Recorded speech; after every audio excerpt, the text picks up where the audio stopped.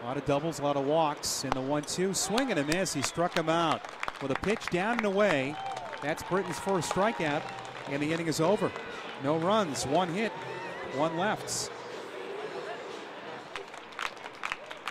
The 3-2. Swing and a line drive right to first. Travis Shaw's got it. Right above the letters. It was smoked by Collins, who lines out to first. Here's the pitch. Swinging a ground ball to first. Shaw backs up, loves it, flips to Britton in time. They get the out. This one's history, and Drake Britton has his first complete game of his career, and it's a 6-hit shutout. The Dogs take game one of this Twinville 2-0.